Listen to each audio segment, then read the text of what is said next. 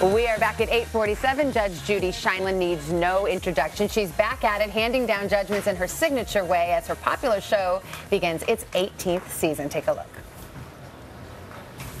So far, is all of that correct? That is correct, but just don't give me a but. You don't have a counterclaim, do you? And so far, you're not losing, so why don't you keep your mouth shut? Yes, ma'am. And as if she wasn't busy enough, Judge Judy's out with a new book, What Would Judy Say? A grown-up guide to living together with benefits. This sounds interesting. Judge Judy, good morning. It's good to see you. Good morning. Thank you. 18 seasons. Can you believe that? Has it just flown by? It has just flown by, and you know, when you can memorialize 18 years, and I look at the bad hair day and the good hair day, and you look back at 18 years and you say to yourself, you know, that's a lifetime. It's our crew, who, you know, usually leave shows after a year or two, things come and go, and they ebb and they flow. I've seen babies born, graduating from high school, you know, kids getting married, kids retiring and getting Social Security. It's amazing. Yes, it's the full circle of life on the Judge Judy show. I was curious, 18 years ago, were the litigants that came into your courtroom different, the same? How have things changed in terms of human behavior and the people coming before you? I don't know if behavior has changed. Certainly the look has changed. The dress has changed.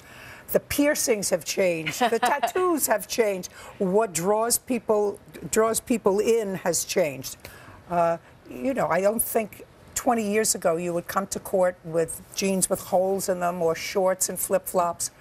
I think that society has sort of softened up over the last 18 years, but the problems remain the same. You know, they celebrated your 18 years with a flash mob. I think we can show some video of it. This is your crew and some of the people you work with, all dressed in Judge Judy regalia. Don't look for me. The robes, well, that's what I was going to... I did look very closely, and I did not see you. Care to explain?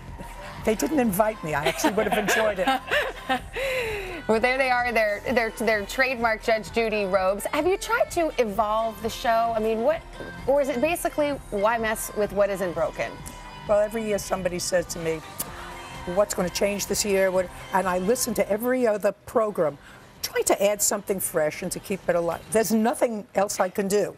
And why would you? You know, if it ain't broke, don't fix it. It seems to be doing fine, and I think we just continue doing what we're doing. Well, you've got a long-running show. You've got an even longer-running marriage. What's the secret? You're giving some advice in your new book. What's your secret to couples?